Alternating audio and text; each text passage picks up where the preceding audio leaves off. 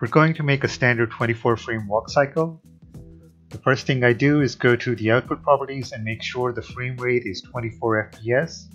Then we can adjust the timeline so it ends on 24 frames, and I'll just use the mouse wheel to zoom in a little bit here, like so, and then drag this bar to get this highlighted portion into the center of this panel. Now you can see I've already added a few markers at the bottom, like C1, D1, etc.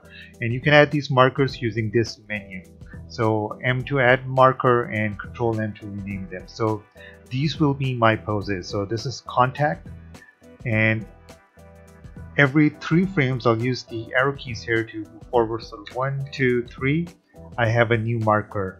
So 1, 2, 3, new marker, and so on and so forth. And the interesting point here is at the end on this marker I'll do 1, 2, and 3, and you'll see that this last one is outside of our range. So this is kind of important to get this thing to loop properly. Let's go to the animation tab. I'm going to switch things around a little. So I'm going to set this to be the graph editor. I will set this to be the dope sheet. This can remain the viewport, and I'm just going to drag this to the side so it's as small as possible because we don't really need this bit. Now let's go to the action editor in the dope sheet. Alright, you select the dope sheet with this button, and then you select the actions editor from within the dope sheet using this second drop down menu here. So action editor, and then use the mouse wheel to scroll to this bit here and then select new, and this will be the name of our new animation. So we're just going to call it WalkCycle. Yeah, let's put a number at the end, and then I will click here to make sure that this walk cycle gets saved when we close Blender. So it's kind of important to click on this. Back in the layout panel, I'm going to go into pose mode, and then I'm going to turn off all of these layers, okay? And I'm just going to select the ones that we're actually going to use. That will be the torso, the FK arms, and the IK legs. And we don't really need the root. Now, let me just close everything here, rig layers to the top, rig main properties right underneath. Now I'm going to open this transform panel here, and I'm going to select some of these controls, like the foot IK control over here, and I'm going to make sure that this value is XYZ Euler. Rigify will have this standard to quaternion WXYZ, but we're going to use the graph editor mostly to make our animation. And quaternions are difficult to understand when looking at a graph, so we want to set this to be Euler. And similarly, I have set all of these controls that we're going to use to Euler. That'll just make it easier to make our animation. So you have to do this. I've already done this for all of these controls. Now I can right click on this first frame for our animation and turn on recording by clicking on this little button here. Now I can go into orthographic view with the 5 key, then 1 to get the forward view. I'm just going to adjust the feet a little bit better, but now when he's in a standing A pose, the feet will be quite far apart. But when you're walking, the feet are much closer together, much closer to this center line here. So for male characters, the feet will be kind of close to this line. For female characters, they might be right on the line or even overlapping it a little bit. So the first thing we do is click on this control, then G, lock on the X-axis by pressing the X key, and then just drag it into place a little like so. And then I'm going to rotate it with the R key, lock it to the Z-axis, and then rotate it like so, and maybe move it even closer to the center line. Now you'll need to experiment with this for what looks good enough. Now I can do Control C to copy it, and then Shift Control V to get the other side. So now our feet are positioned somewhat like we want them to be. With this control still selected, I'm going to go into the side view, and then I will just move it forward, G, lock it to the y-axis, and then I'm going to move forward about here, I think.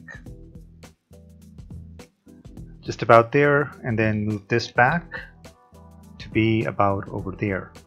Now the feet will lift off the ground obviously, but that's okay. The reason we're doing this is so you can have some idea of where to place the torso control. So first of all, I'm just going to move this, rotate this into position like so, right? Straighten out the foot a little, and then I can drag this torso control down by locking it to the z-axis until I get a little bend in the leg. Right, so this is stretched too much, and right about there should be okay. Maybe a little bit more. Now I can just rotate this into position as well, so I get a bent leg like so. Okay, let me just turn off this transform panel, and we want to have these two things expanded most of the time. Okay, so now I'm going to select these two controls and then these two controls, and I will do Control C to copy it. All right, the cursor needs to be in the viewport for this to work, and then I'll get the cursor over here to this last marker that is outside of our range, and I'm going to right click on it to put the cursor over here, and then with the mouse cursor back in the viewport, I will do Control V to paste it. All right, so we copied this when the cursor was over here, and then we pasted it over here, and you'll see this bar. That means that both of these keys are duplicates. Nothing has changed, which is usually a bad thing in animation. That's okay. Now we're going to put the cursor over here, right click on C2, so that's the second contact position, and over here I will do Shift Control V, and that'll paste a flipped pose.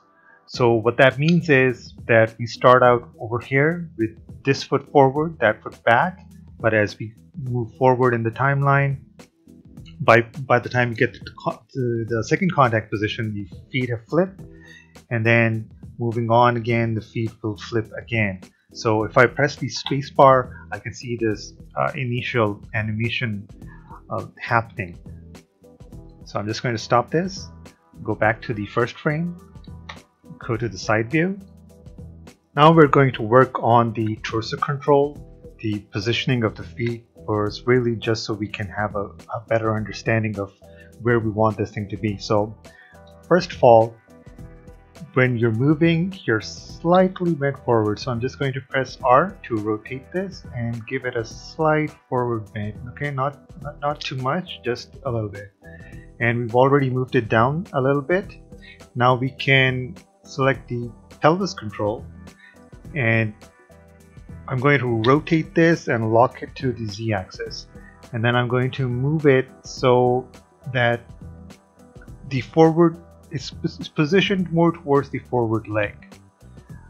Okay, so let's see this from the front, right? So here's where the leg joins the pelvis, and you can see that the socket is now more forward than it used to be, and similarly the socket for this leg is towards the back.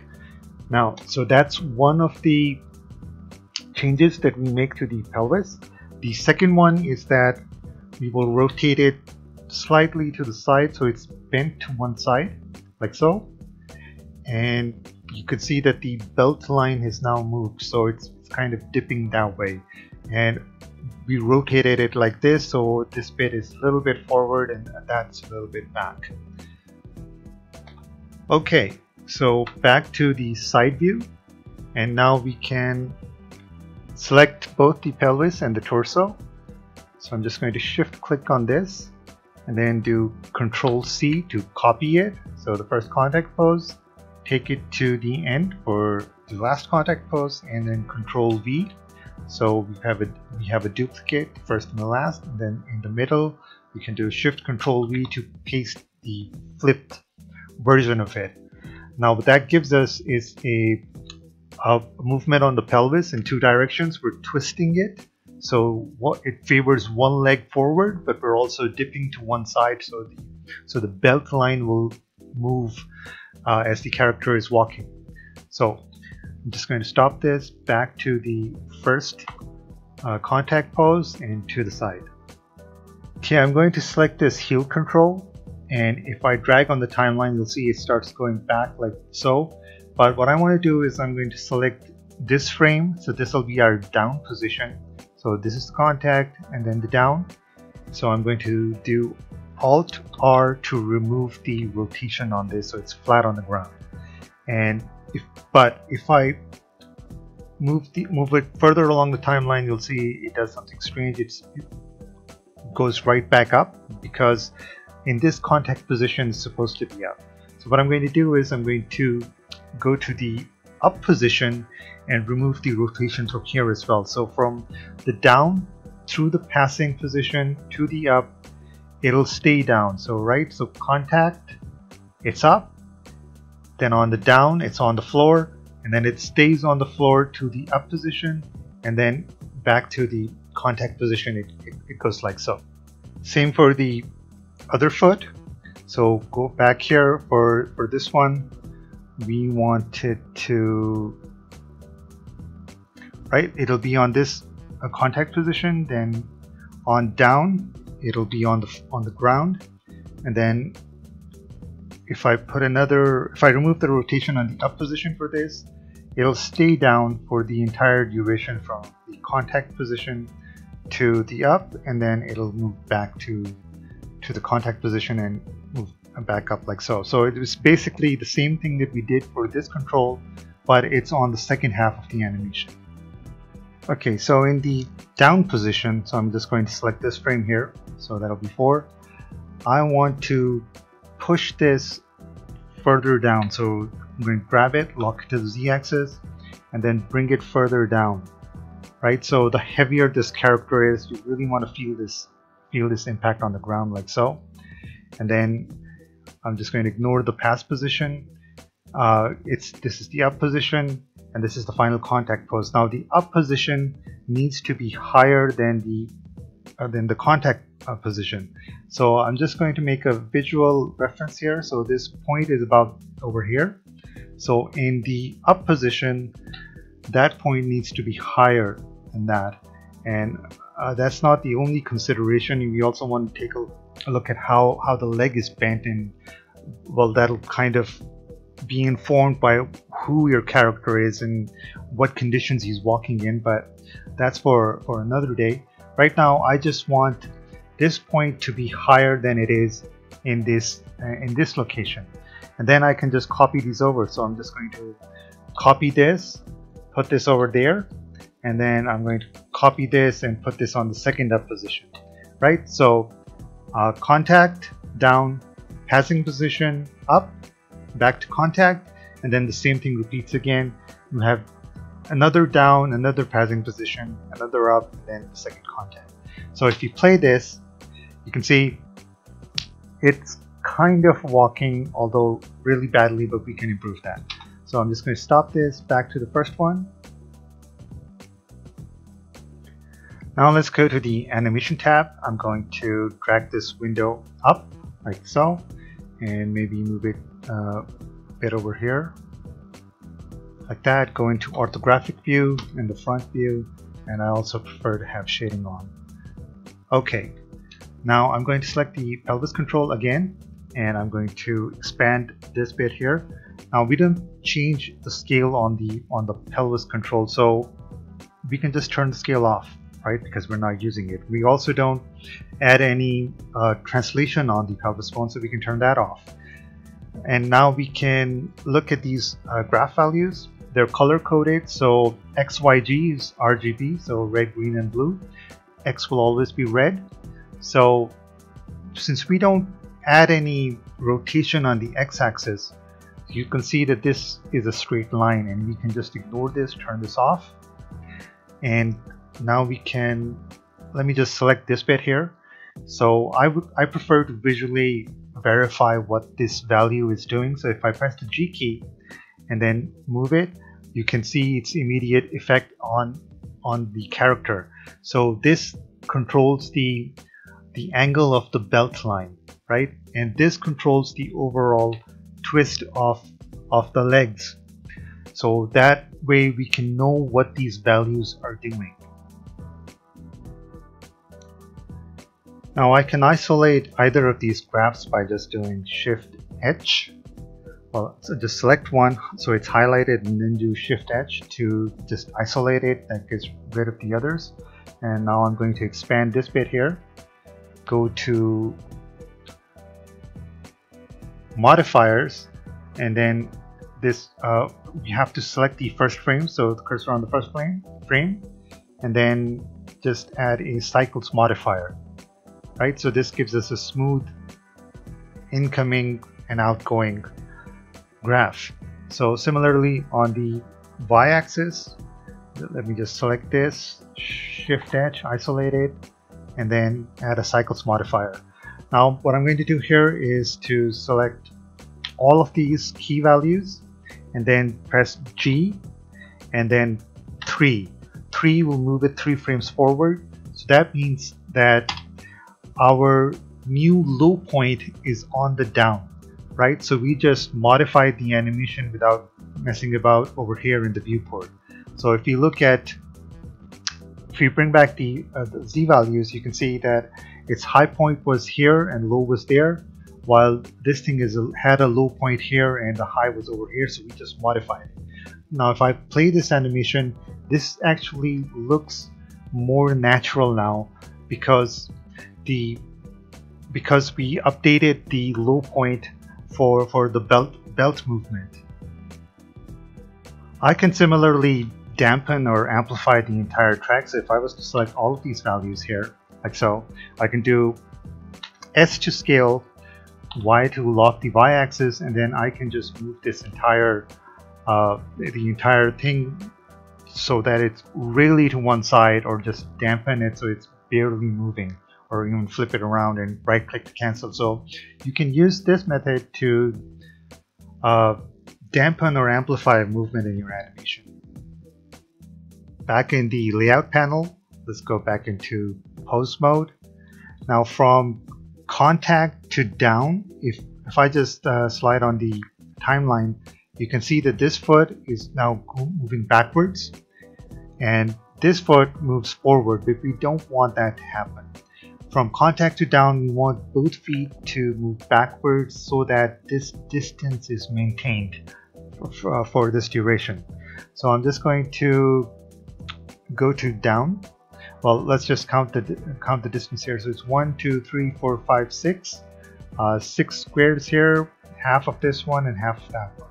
So in down, what I'm going to do is I'm just going to cancel this rotation, and then I'm going to rotate this entire thing like so.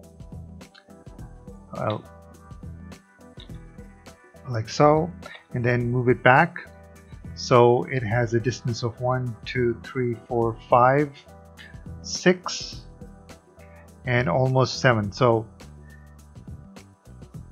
maybe a bit forward.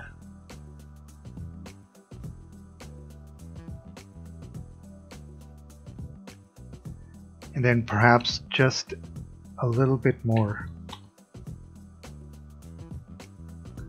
All right, like so. Moving forward onto the pass position, we don't want this to be, we don't want any rotation on this control here, and I want this to be further up like so. So I'm just going to look at the other side, and we don't need this to be too high off the floor, just clearing the floor so it's not in the way. And that looks good to me.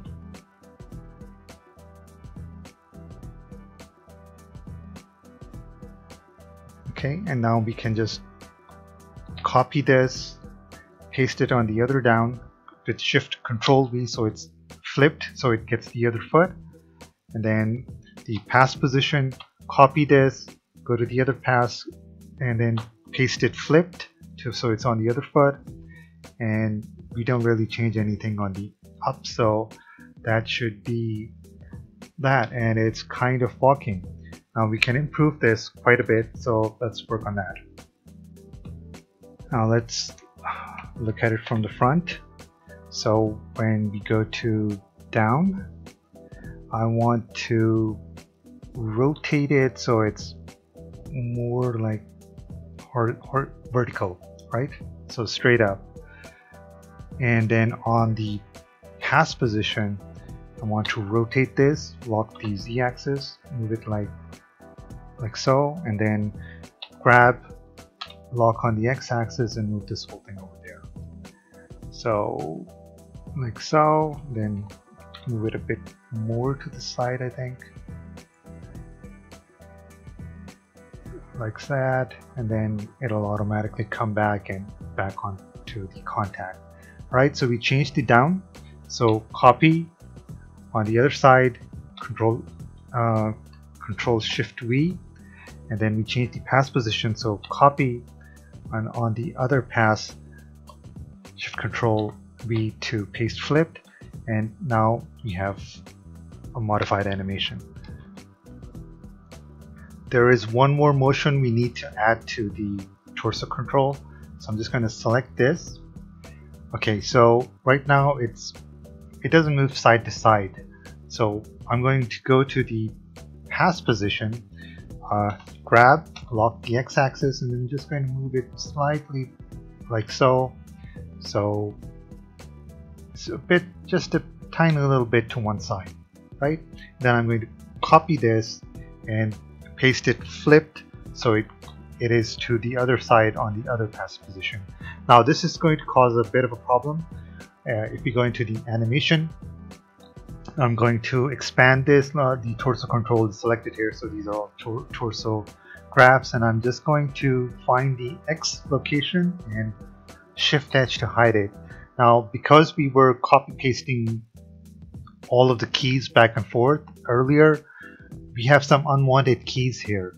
Alright, so this is the pass position, and this is the other pass, and this is the contact. So we don't want a key on the down or the up here.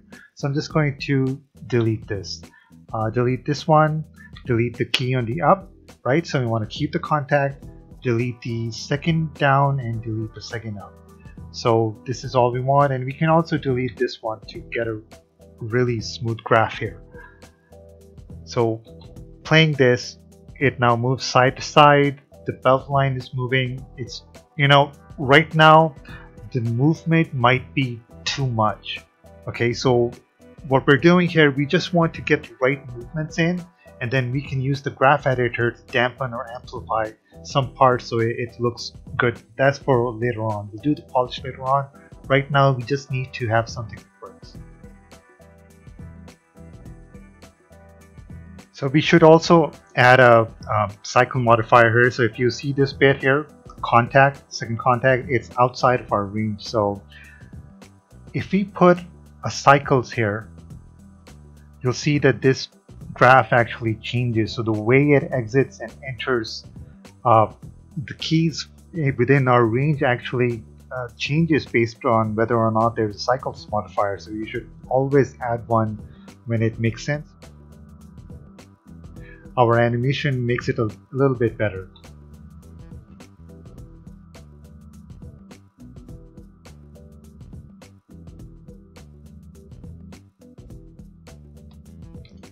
Now, if we play this from the contact to the down position, if you look at this heel control, you'll see it goes down, down, down, but we want to make it go faster.